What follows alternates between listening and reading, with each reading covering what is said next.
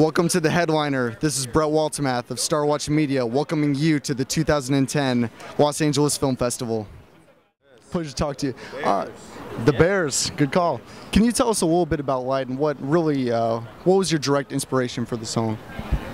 Well, I wrote the entitled song for this film after watching clips from the film and seeing the stories of the kids and realizing, you know, that these kids deserve a chance. And the story in the film is so powerful when you get to follow their lives and see their aspirations and what their parents want for them and what they want for themselves. And I tried to capture that sensibility in the song.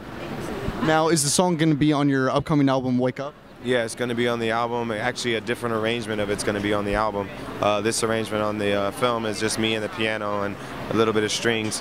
On the album, we did kind of like a gospel soul type version of it, kind of in the vein of like an old Stevie Wonder song, kind of in the music of my mind type era, talking book era of Stevie Wonder. So very different approaches to the same song, but I'm really excited about the song and I can't wait for people to hear it. Now, this will be your 4th album and they've come out in 2-year intervals. Can you tell us a little bit about what you like to do in those 2 years? Do you feel like you need those times to take a little bit of a break and also get your influence? Well, unfortunately, I usually maybe take a week or 2 off, but usually in the 2 years I usually spend at least a year touring and then another 6 to 9 months working on the next album. Then it comes out, and then I do it again, then I do it again. So that's what I've been doing, and I'm doing it again. Is this your first time at the Los Angeles Film Festival? This is my first time at the LA Film Festival, and I'm having a great time here.